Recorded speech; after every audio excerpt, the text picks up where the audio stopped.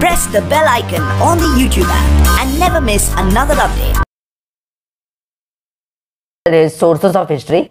See, history is a subject which helps us to study about the past.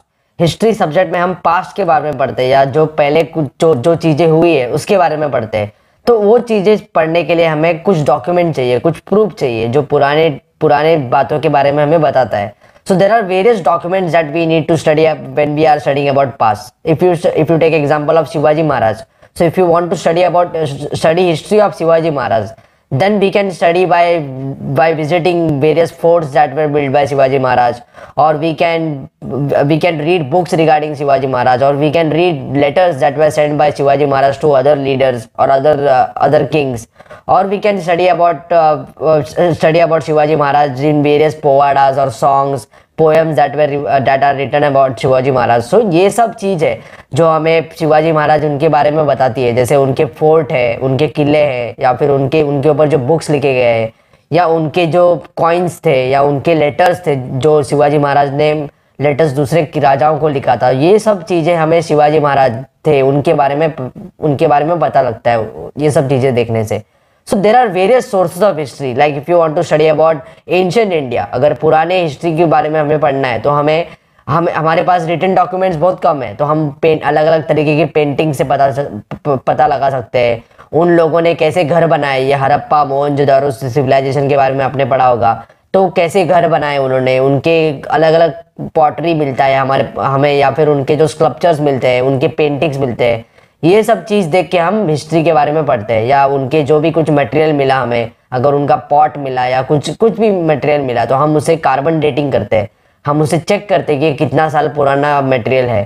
तो ये सब चीज़ों से हमें हिस्ट्री के बारे में पता चलता है। But in this text book, in this year we will study about history of India from after 1950, 1947 या 1950 के बाद इंडिया का हिस्ट्री कैसा था, इसके बारे में हम पढ़ेंगे। So ये मॉडर्न इंडिया का हिस्ट्री है। So it is about modern India. So if you want to study about modern India, then we will use modern methods, modern sources of history देखेंगे, जैसे न्यूज़पेपर है, या फिर बुक्स है, या फिर टेलीविजन है, कॉइन्स है, या पोस्टल स्टैम्प्स है। ये सब चीज़ों से हमें इंडिया की हिस्ट्री के बारे में पता चलेगा। जैसे मॉडर्न टाइम में जब न्यूज़पेपर था, अगर हमने 1947 का न्यूज़पेपर देखा तो उस न्यूज़पेपर में हमें पता चलेगा कि इंडिया को इंडिपेंडेंस मिला था, तो उस दिन कौन से लीडर ने भाषण दिया था या कौन से लीडर ने क्या बात कही थी। ये आज अगर हम देख रहे हैं तो ये हमारे लिए हिस्ट्री रहेगा।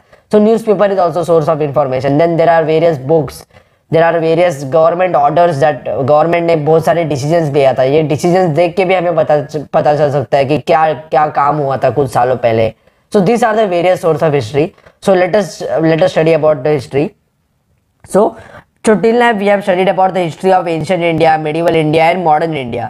This year we have to study about the history of India in post-independence era. Post-independence means independence के बाद, 1947 के बाद. Sources of modern history are different from those of ancient and medieval India. So medieval history जो शिवाजी महाराज या Mughals थे वो time का history को हम medieval history बोलते हैं, या उसके पहले जो हिस्ट्री था that is ancient history.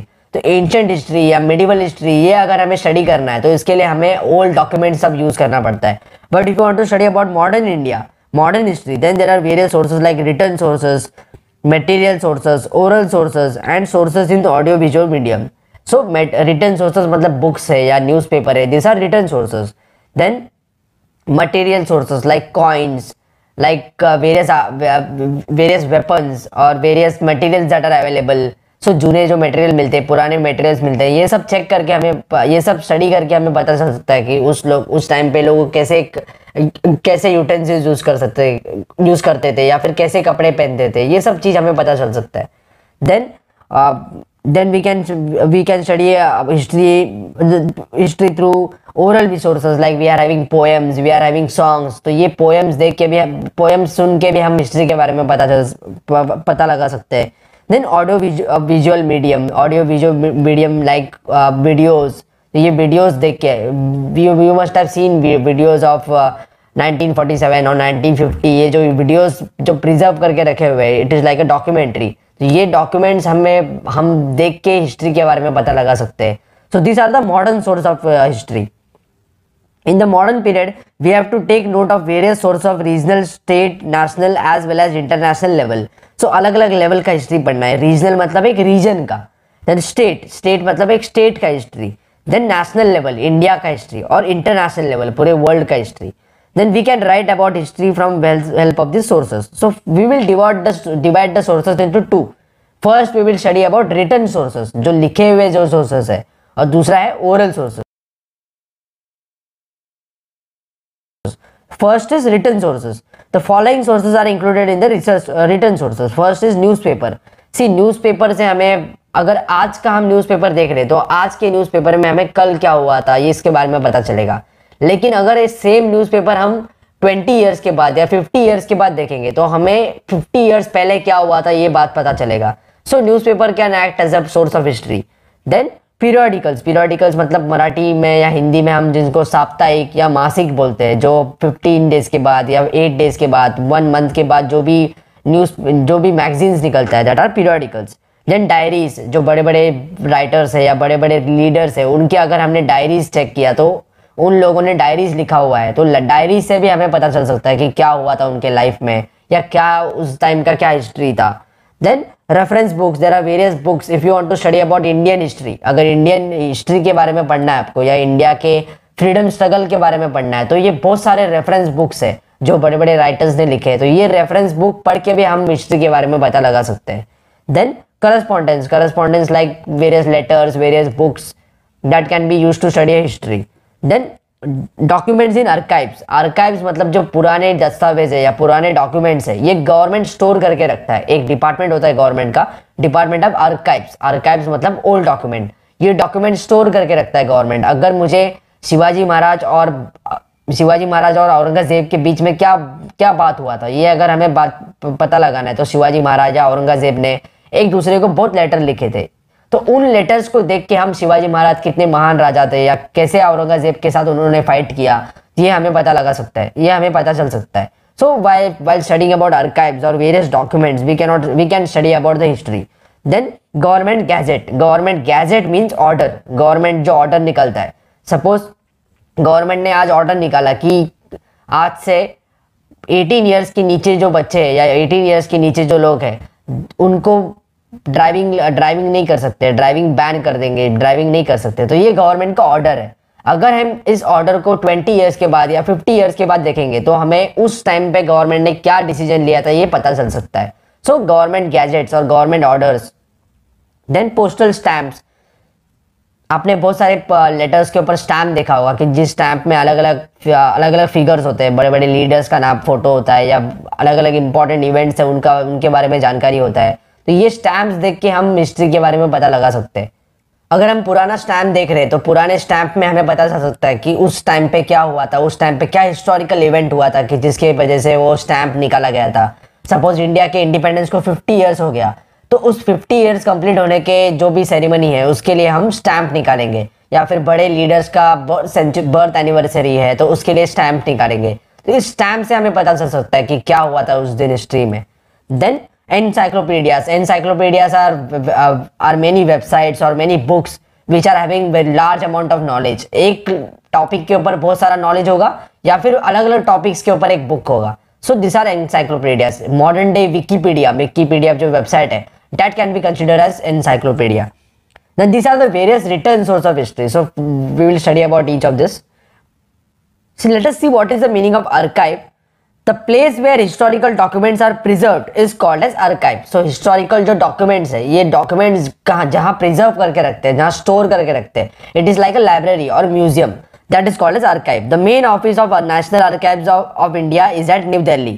It is largest among the archives in Asia. So Asia में सबसे बड़ा archive it is located in New Delhi. It is the largest archive in Asia. Then just as newspapers are considered the fourth pillar of democracy in the modern period, they are also major medium of information. See, we are having 3 pillars of democracy. जो executive है या फिर जो ministers है, जो officers है, ये पहला pillar है executive. Second is legislature. Legislature means Lok Sabha, Rajya Sabha या प्रेसिडेंट, ये लेजिस्लेचर का पार्ट है. जो भी लॉज बनाते हैं ये लेजिस्लेचर बनाता है. देन थर्ड इज जुडिशरी मतलब कोर्ट. ये 3 पिलर्स है, executive, legislature and judiciary. Fourth pillar is media या न्यूज़पेपर. So ये newspaper is fourth pillar or media. Then it is also considered as source of history. So while reading newspapers, if you want to study about what happened in India 30 years back, then if we study the newspapers 30 years पहले जो newspapers print हुआ था या publish हुआ था, अगर वो newspaper हमने पढ़ा तो हमें पता चल सकता है कि उस दिन क्या हुआ था, 30 साल पहले या 20 years पहले क्या हुआ था. सो न्यूज़पेपर हमने पढ़ा तो हमें पता चल सकता है कि उस दिन क्या हुआ था, 30 साल पहले या 20 years पहले क्या हुआ था. So newspapers are also source of history. So we will study the period between 1961 to 2000. We see that in the beginning there was no alternative to print media. So print media मतलब जो अभी दो type का media है, एक तो print media, that is newspaper, magazine, books, this is print media. Then next is electronic media like news channels, like social media that we are having there, that is also electronic media. There was no alternative to print media from 1961 to 2000. There was no alternative to print media. So with liberalization and widespread use of internet in India after 2000, internet users increased in India. So an alternative for print media became available. Yet the print media still continues to be powerful. Just even today, people are preferring newspapers rather than seeing news channels or seeing social media. So first we will study about newspapers. Through newspapers, we can get information about national and international affairs, politics, art, sports, literature, social and cultural affairs. See, newspapers में बहुत सारे अलग अलग type का news आता है, तो उसमें नेशनल लेवल में क्या इश्यूज हुआ था या इंटरनेशनल लेवल पे पूरे वर्ल्ड में क्या बात हो रही है, ये न्यूज़पेपर्स में आता है. देन पॉलिटिक्स, कौन से कंट्री या कौन से कंट्री में कौन से लीडर ने कौन सा लीडर पावर में आ गया, या इंडिया के कोई स्टेट्स में इलेक्शन हुआ है तो कौन से पॉलिटिकल पार्टी का पावर आया, कौन से लीडर ने क्या कहा, ये सब हमें न्यूज़पेपर में मिलता है. देन आर्ट, कोई इंडिया के कोई आर्टिस्ट को कोई अवार्ड मिला या कोई नया आर्ट आ गया है तो उसके बारे में हमें न्यूज़पेपर में मिलेगा.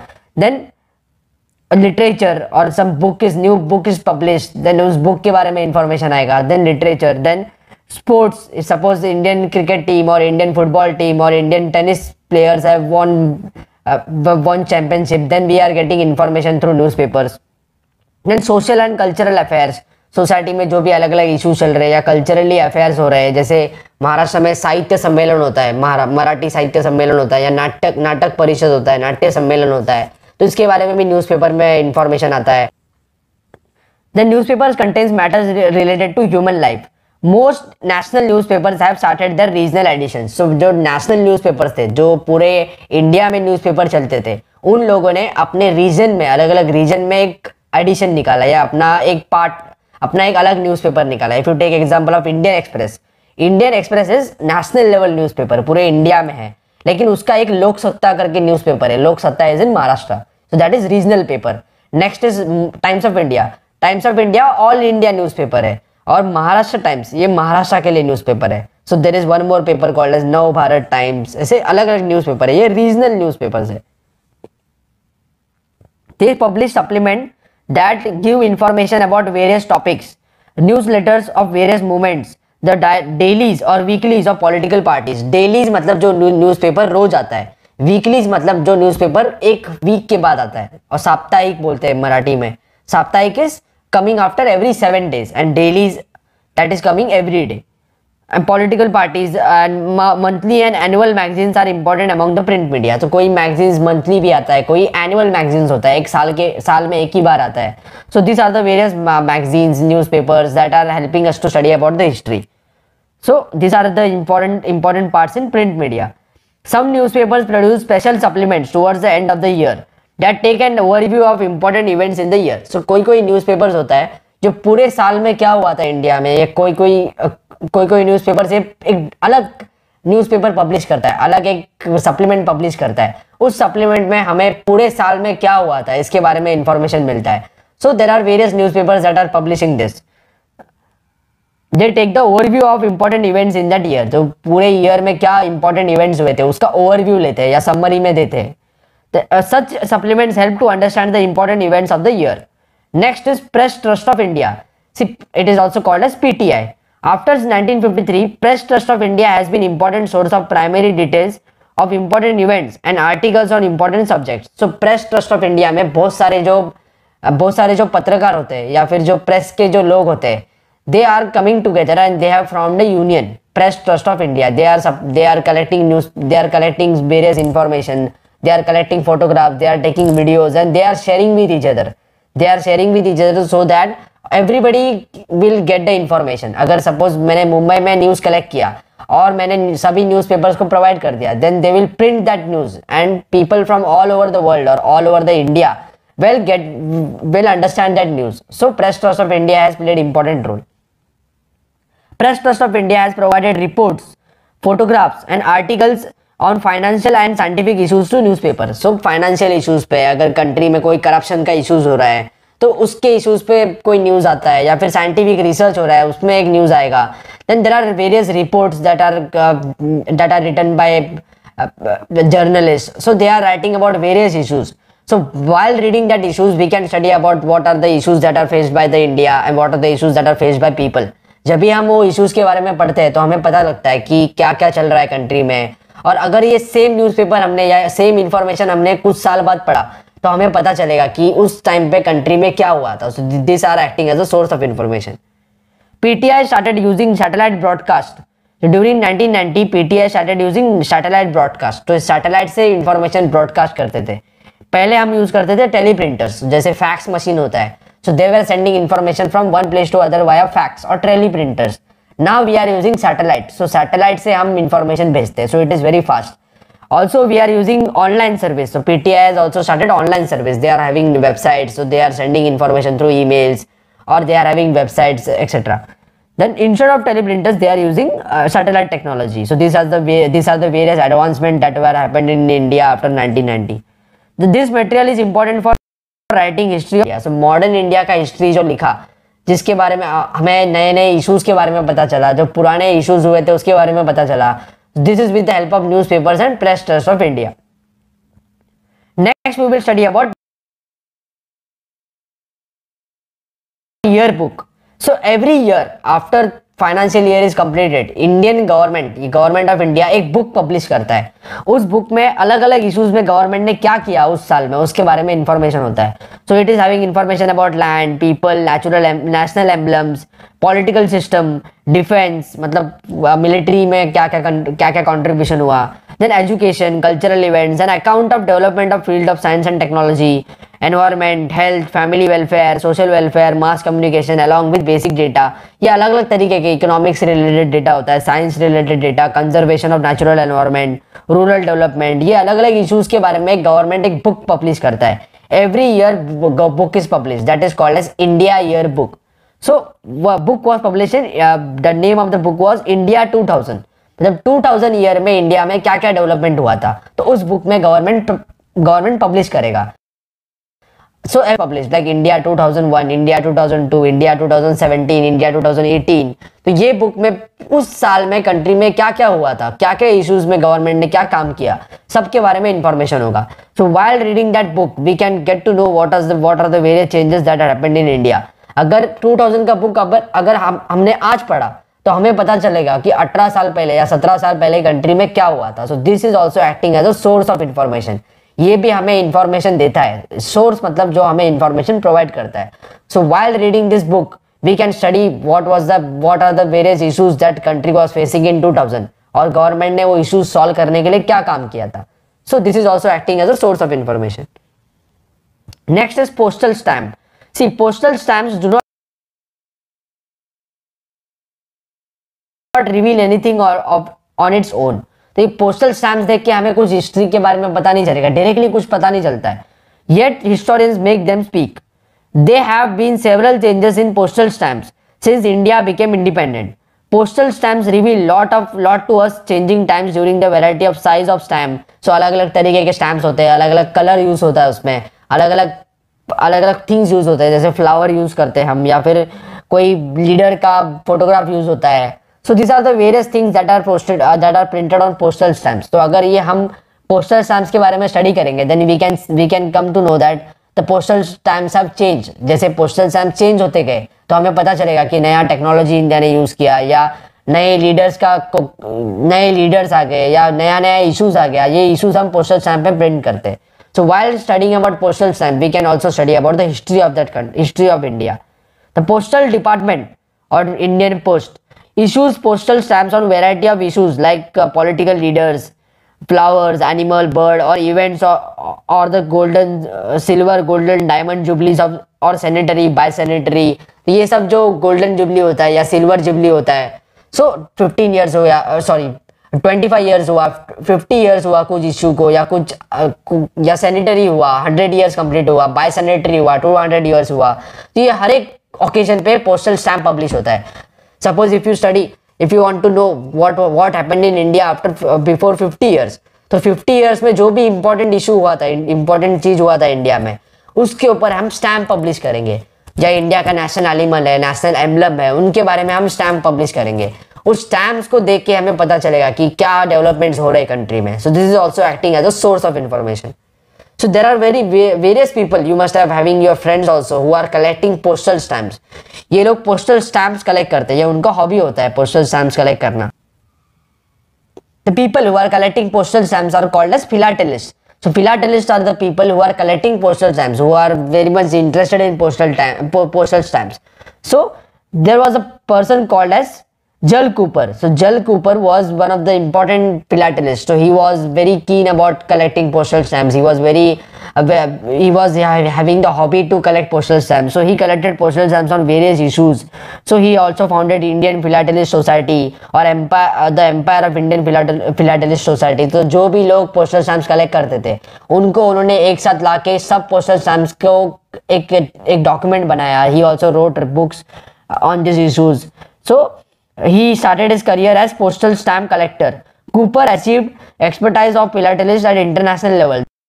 The postal stamp paper is important source of understanding that significant contribution. So जल कूपर उनका भी पोस्टल स्टैम्प प्रिंट किया. तो इस पोस्टल स्टैम्प को देख के हमें पता चलेगा कि जल कूपर ने कितना कंट्रीब्यूशन दिया था, कितना इंटरेस्टेड थे. तो इनका कंट्रीब्यूशन को मार्क करने के लिए, इनके कंट्रीब्यूशन को सैल्यूट करने के लिए हमने उनका पोस्टल स्टैम्प बनाया.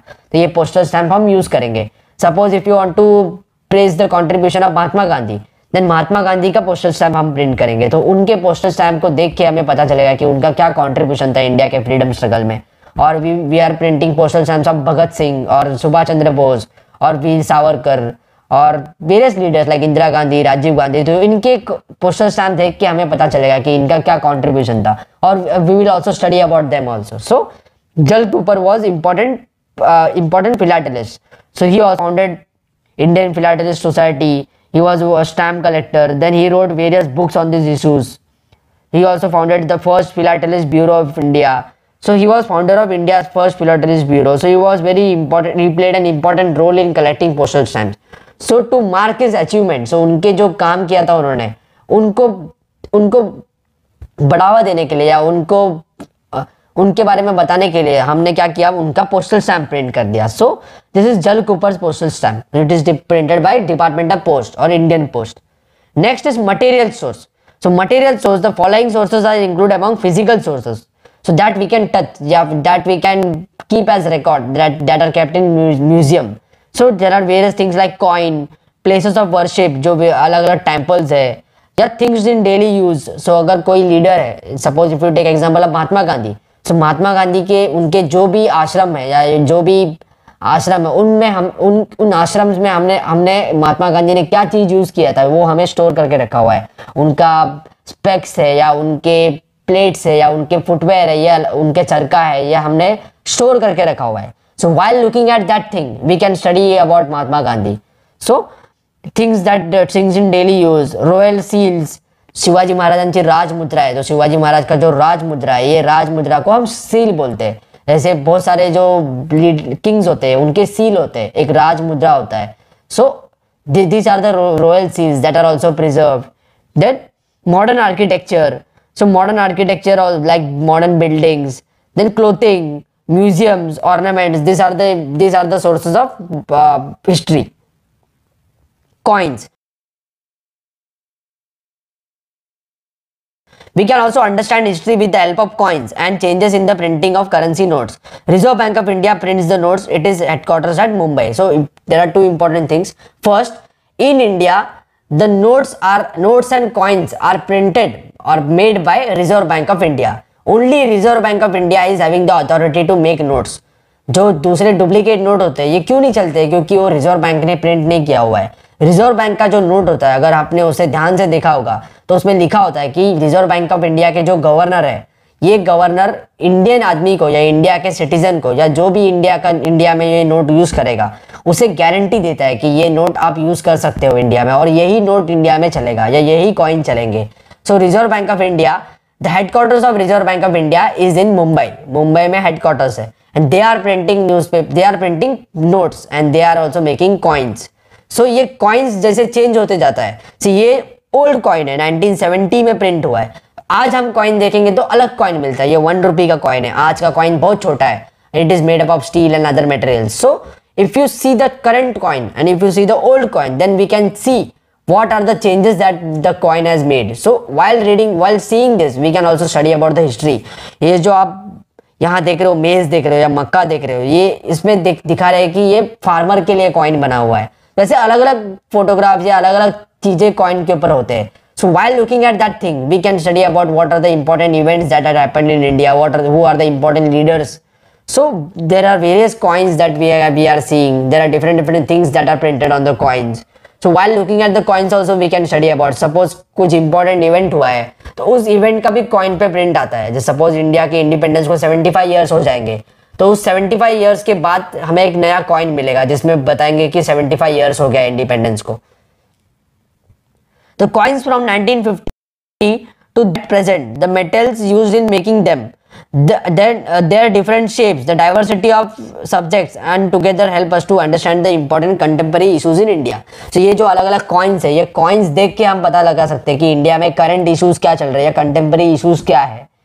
Then example, coin to convey the message of population control. So you must have seen the coin saying the message of population control, and coins communicating the information of agriculture and farmers. So ये जो coin दिख रहा है इसमें agriculture के बारे में या maize के बारे में दिया हुआ है। So this coin is helping us to understand the importance of agriculture and also importance of farmers.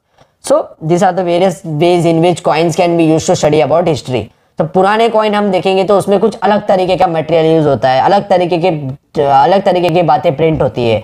So while looking at that coin we can study what are the changes that are made by India. जैसे coins change होते हैं वैसे जैसे notes change होते हैं। जैसे कुछ साल पहले गवर्नमेंट ने 500 रुपीज के नोट्स बंद कर दिया था, कैंसिल कर दिया। उसके बाद नए नोट्स आए। अगर ये पुराने नोट हमने 100 ईयर्स के बाद या 50 ईयर्स के बाद देखेंगे तो ये नोट्स हमें अगर किसी ने प्रिजर्व करके रखा हुआ है तो ये नोट्स देखेंगे तो हमें पता चलेगा कि 100 ईयर्स पहले या 50 ईयर्स पहले इंडिया में कैसे नोट्स मिलते थे। तो उस नोट्स पे जो अलग अलग फोटोग्राफ्स यूज होते हैं या ये चीज देख के हमें पता लग सकता है कि इंडिया में क्या हिस्ट्री कैसा था इंडिया का। So this are also acting as a source of history. Next is museum. All states of India have museums that depict the characteristics and display the cultural and social heritage of state. They enable us to understand the history.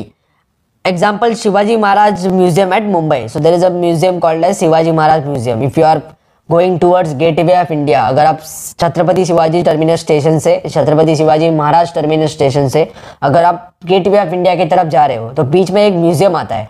It is after Jahangir art gallery. सो एक museum है that is Chhatrapati Shivaji Maharaj वस्तु संग्रहालय और museum.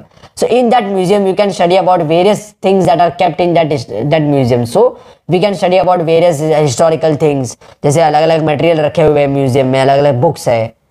So then there is one more museum that is called as Reserve Bank Museum in Pune city. So apart from the government museums, some private collectors also set up their own museums. They are also based on distinctive subjects. Example, coin, note, lamp, nutcracker. So these are various things that are preserved, like coins. अलग अलग coin preserve करके रखा हुआ है किसी ने, या अलग अलग notes preserve करके रखा हुआ है, lamp preserve करके रखा हुआ है। lamp को हम कंदील बोलते हैं मराठी में। So then nutcracker मतलब जो nuts होता है या सुपारी तोड़ने के लिए हम जो यूज करते हैं, मराठी मध्ये अर्किता बोलतो त्याला आपण। So ये जो हम सुपारी ब्रेक करने के लिए यूज करते हैं, so that is called as nutcracker. So ये अलग अलग nutcrackers अलग अलग अलग अलग डिजाइन में होते हैं, अलग अलग उसमें डिजाइन किया हुआ होता है। तो ये नट क्रैकर्स भी लोग कलेक्ट करके रखते हैं। सो they are having hobby to collect nut crackers. Then cricket equipments. So old cricket equipments देखेंगे तो हमें पता चलेगा कि कैसे बैट्स यूज होते थे, कैसे ग्लव्स यूज होते थे, आज कैसे यूज हो रहे हैं। So we can make a differentiate from that. So there are people who are keeping cricket equipments, old bats, old T shirts, old bats, old gloves, old balls, old stumps. They are keeping that information. So while seeing that, we can study about what things happened in cricket before 75 years, before 25 years, or before 30 years. So 2011 India won cricket world cup. तो इस cricket world cup में जो महेंद्र सिंह धोनी ने जो bat use किया था, या युवराज सिंह ने जो बैट यूज किया था, महेंद्र सिंह धोनी ने क्या जो जर्सी पहना था, ये सब चीज अगर हम एक म्यूजियम में रखेंगे तो 20 इयर्स के बाद या 30 इयर्स के बाद जब हम वो म्यूजियम विजिट करेंगे, then we can study about what were the different types of clothes that India was wearing, Indian players were wearing, how was the bat that day. So ये हम चेक कर सकते हैं. This is also acting as a source of history. Next is oral sources. Oral sources means जो हम poems देखते हैं या पोवाडे होते हैं, शिवाजी महाराजांची हिस्ट्री अपन पोवाड्यामधून शिकतो, या पोवाडे से जो हम हिस्ट्री के बारे में पता लगता है. Then there are various other sources of information like audio, video, visual, audio, video medium like television, like radio, like songs, poems. So these are the various oral sources. The sources include folk tales, folk songs. Folk songs means traditional songs, or proverbs, ballads and OVs. Tukaram महाराज अभंग होते हैं या जो ओवीज होते हैं, ये ओवीज पढ़ के भी हमें पता चल सकता है कि उस टाइम पे कैसे सिचुएशन था. Then Marathi versus in oral traditions, this are ओवीज, abhang. Then activist where inspired by पोवाडास of लोक शाहीर Annabhau Sathe and Shahir Amar Sheikh during the संयुक्त महाराष्ट्र मूवमेंट. सी इन टिल 1960 तक गुजरात और महाराष्ट्र का कुछ पार्ट, ये जो एक स्टेट था that was called as Bombay state, ये पूरे स्टेट को बॉम्बे स्टेट बोलते थे. महाराष्ट्र का आधा पार्ट और गुजरात का आधा पार्ट. 1960 के बाद महाराष्ट्र अलग स्टेट बन गया, गुजरात अलग स्टेट बन गया. लेकिन महाराष्ट्र को अलग स्टेट बनाने के लिए सेंट्रल गवर्नमेंट राजी नहीं था, सेंट्रल गवर्नमेंट एग्री नहीं कर रहा था. Also there was issue of Mumbai. सो मुंबई गुजरात को भी चाहिए था और महाराष्ट्र को भी चाहिए था. सो there was a movement, it is like अ आंदोलन. तो महाराष्ट्र के जो लोग थे या महाराष्ट्र के जो लीडर्स थे, उन्होंने बहुत बड़ा आंदोलन किया था. दैट इज नोन एज संयुक्त महाराष्ट्र मूवमेंट. तो संयुक्त महाराष्ट्र मूवमेंट में पूरे महाराष्ट्र को, मुंबई सहित संयुक्त महाराष्ट्र, मुंबई के साथ हमें महाराष्ट्र चाहिए. सो ये आंदोलन किया था इंडिया महाराष्ट्र के लोगों ने, मराठी लोगों ने. सो ड्यूरिंग दैट आंदोलन, during that movement, there were leaders like लोक शाहीर अन्नाभाऊ साठे और शाहीर अमर शेख. तो ये शाहीर अमर शेख और अन्नाभाऊ साठे ये लोगों को एनकरेज करने के लिए अलग अलग तरीके से पोएम्स बनाते थे और सॉन्ग्स बनाते थे. That are called as पोवाडास. तो ये पोवाडास से लोगों को इंस्पायर करते थे कि लोग फाइट करें, अपने बेनिफिट, अपने बेटरमेंट के लिए फाइट करें, महाराष्ट्र के लिए फाइट करें. So many people were influenced by there पोवाडास. Then there was a poem written by Kusumagraj. Kusumagraj is very important poem of Maharashtra. So during 1962 war, 1962 में जो इंडिया और चाइना का वॉर हुआ था, उस वॉर के टाइम कुसुमाग्रज उन्होंने एक पोएम लिखा था. That name of the poem is आह्वान. So in that poem he wrote about what are the difficulties that are faced by Indian soldiers, what is the current situation of India. So ये poem उन्होंने लिखा था. सो ये poem अगर हम आज पढ़ रहे हैं तो हमें पता चलेगा कि उस टाइम पे कुसुमाग्रज उन्होंने क्या लिखा था उस पोएम पे, उस टाइम का सिचुएशन कैसे था. So this are the various source of information that are used to study history. Next is audio visual sources. Television, films, internet are called as audio visual sources. Audio मतलब जो सुनाई देता है हमें. सो radios और songs, poems, this are audio.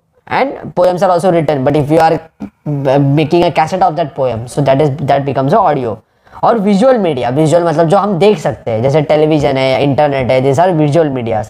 Many domestic and foreign television channels have also come under the head. So there are various domestic and international channels or foreign channels. Like we are having many foreign channels in India. History channel, Discovery channel, etc. So while looking at history channel, we can study about the history. There are various documentaries that are published by history channel. or Discovery Channel and other National Geographic also. So they are also publishing various documentaries. They are also studying. They are also telling us about what are the different issues that are faced by the country. What was the history of India and what was the history of the world. तो ये सब देख के हमें पता चलेगा कि history कैसे था पहला. Then next important organization of India is Film and Television Institute of India. So India में जब भी film, the first film of India was shot by Dada Saheb Phalke. So Dada Saheb Phalke उन्होंने फर्स्ट फिल्म शॉट किया था, फर्स्ट फिल्म बनाया था इंडिया में. उसके बाद बहुत सारे लोगों ने फिल्म बनाना स्टार्ट किया. सो गवर्नमेंट ऑफ इंडिया ने भी जो लोग फिल्म बनाना चाहते हैं, जो स्टडी करना चाहते हैं कि फिल्म मेकिंग में स्क्रिप्ट कैसे लिखना है, एक्टिंग कैसे करना है, या फिर सिनेमाटोग्राफी कैसे करना है, कैमरा कैसे यूज करना है, ये सब चीज के लिए स्टडी करना, लोगों को सिखाना पड़ेगा. So there was a institute that was established by government of India in Pune. The name of the institute is film and television institute of India, FTII. The government of India started Film and Television Institute of India at Pune in 1960 with the purpose to providing public education. Public को सिखाना भी, बच्चों को सिखाना है film making कैसे करते हैं, और उसके बाद फिल्म बना के लोगों को एजुकेट करना. जैसे डॉक्यूमेंट्रीज होते हैं या अलग अलग एडवर्टाइजमेंट होते हैं. तो ये एडवर्टाइजमेंट्स अगर हम लोगों को बताएंगे तो लोग जागरूक हो जाएंगे या लोग अवेयर हो जाएंगे. An institute called Indian News Review has produced various newsreels on important events in politics. So politics में जो important events हुए थे इंडिया के ऊपर, तो उसमें अलग अलग न्यूज रील्स, अलग अलग डॉक्यूमेंट्रीज बनाए हुए हैं. Then social issues, art, sports and culture. This department has also produced various documentaries on prominent social leaders. Suppose if you want to study about Mahatma Gandhi, then if you are making a movie on Mahatma Gandhi, or if you are making a documentary on Mahatma Gandhi, then it becomes very easy to study about Mahatma Gandhi. Or if you want to study about Subhash Chandra Bose, अगर सुभाष चंद्र बोस उनके बारे में हमें पढ़ना है, तो हम अगर अलग अलग बुक्स पढ़ेंगे तो ये बहुत सारे बुक्स हमें पढ़ने पड़ेंगे. There are many people who are not interested in reading books. So if you are making a movie or if you are making a documentary on Subhash Chandra Bose, then many people who are not aware about Subhash Chandra Bose will study about Subhash Chandra Bose. Or if you are making good documentary, then many people will watch that documentary. This department has also produced various documentaries on prominent social leaders, on people who have made major contributions for the country, and about important locations in India. So important locations in India, if you want to show the world regarding about Maharashtra, अगर महाराष्ट्र के बारे में हमें दुनिया को बताना है, तो महाराष्ट्र का अगर जो important places है, important tourist places है या important places है, उनके बारे में हमने अगर एक डॉक्यूमेंट्री बना दिया या एक फिल्म बना दिया, then many people will come to know about Maharashtra. You must be seeing various advertisements of Rajasthan, Madhya Pradesh. जैसे एक एडवर्टाइज आता है मध्य प्रदेश का, MP में दिल हुआ बच्चे सा, या राजस्थान का जो ऐड आता है, या गुजरात का पहले ऐड आता था, कुछ दिन तो गुजारो गुजरात में, अमिताभ बच्चन उसमें काम करते थे. So while looking at that documentaries, we can study what is the history of that or what is the culture of that state. और ये देख के हम वहाँ विजिट करने चले जाते हैं. So while looking at that documentaries, people come to know about the history or come to know about the culture of that region. The news releases and documentaries are useful to studying history of modern India. So ये जो news reels है या documentaries है, ये documentaries देख के हम India के बारे में पता लगा सकते हैं, इंडिया के हिस्ट्री के बारे में सीख सकते हैं. This is the logo of FTII. Next, see, till now we have studied about oral sources, we have studied about written sources, or we have studied about material sources. See, now after 2000 or after 2000, the media has changed. Now we are using mobile phones, now we are using social media. So on YouTube or by using various websites, we can get information regarding any issues in the world. World में कुछ भी issue हो रहा है, हम अगर हमारे mobile में भी देख सकते हैं. So now because of technology, because of modern technology, the information is getting closer and closer. Now we can get information from any part of the world. It is easy to get information. So till now we have seen important sources of history, writing the history of modern India. The times of 21st century are changing so rapidly. Even these sources will prove to be inadequate. So now we are seeing that we need more and more information. So ये information देने के जो भी sources है, ये inadequate पढ़ रहे हैं या inadequate हो रहे हैं, कम पढ़ रहे हैं. However, the new sources are coming now. For example, during the transformation of landline telephone to cell phone. So first we were using landline telephone, जो लैंडलाइन टेलीफोन यूज करते थे हम. उसके बाद हमने मोबाइल फोन में चेंज हो गए, मोबाइल फोन यूज करना स्टार्ट कर दिया. सेल फोन्स और mobile phones.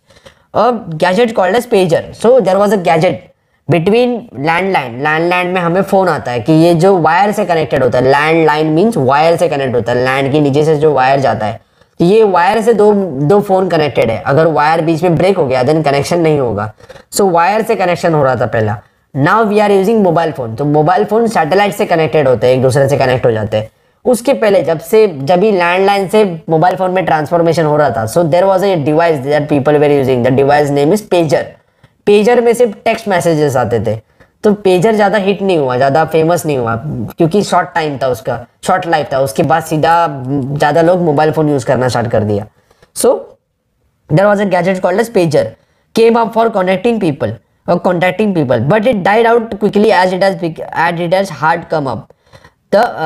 As it has come up, the huge amount of information available on the internet is used for studying history, but the truth and authenticity of this information needs to be verified. See, if you are searching anything on Google, then you are getting lots of information on Google, but we cannot say that information is correct or that information is wrong. So we need to recheck the information. तो ये हमें books में या अलग अलग तरीके से verify करना पड़ता है. So we cannot tell that 100% that information is correct. So internet पे जो भी इंफॉर्मेशन मिलता है तो ये फेक भी होता है, फॉल्स इंफॉर्मेशन होता है, गलत इंफॉर्मेशन होता है. So ये इंफॉर्मेशन अगर हमें देखना है कि इंफॉर्मेशन करेक्ट है क्या या गलत है, सो ये हमें देखने के लिए अलग अलग उसको रीचेक करना पड़ेगा या वेरीफाई करना पड़ेगा. If you are verifying and if you know that this information is correct, then you can use that information. Now it has become comparatively easy to study history with all these sources. As the sources are from the contemporary period, they are easily available. Since subject like history touches all the aspects of our life, so by history we can come to know about all the aspects of human life. Human के बारे में या man के बारे में सभी चीजों के बारे में हम पता लगा सकते हैं हिस्ट्री पढ़ के. Efforts for preservation of such sources are made at different level. We should also contribute to the effort. See, the archives, जो भी पुराने डॉक्यूमेंट्स थे, अगर ये डॉक्यूमेंट्स कभी जल गए या खराब हो गए, फट गए, तो ये आर्काइव्स हमें वापस कभी नहीं मिलेगा, ये इन्फॉर्मेशन वापस कभी नहीं मिलेगा. Then the government of India is converting that documents into PDF form, or they are storing that documents in computers. They are scanning that documents and they are storing it as an image or PDF form. See, so we are learning on PDF file. This is a PDF file that is released by बाल भारती ने, या जो हमारे text book बनाते हैं Maharashtra government ने, ये PDF file हमें दिया हुआ है.